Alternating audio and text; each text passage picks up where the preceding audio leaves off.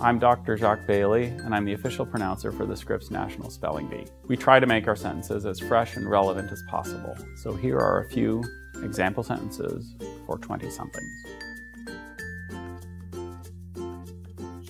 Coccazelli, as in, after Lily finished complaining to Amanda about her boyfriend, she ordered the Coccazelli for brunch.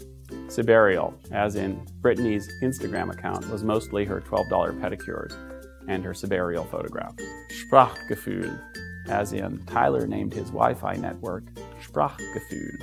Sidorov, as in, Dan was very surprised to learn that Sidorov is not a character in the Marvel Universe, and that it is not pronounced Skytail. Poblacion, as in, Alex wondered if it was possible for women to have a dad bod as she sipped her seltzer in the Poblacion. Pipsissewa, as in, Colin's startup, Pipsissewa, got a write-up in TechCrunch.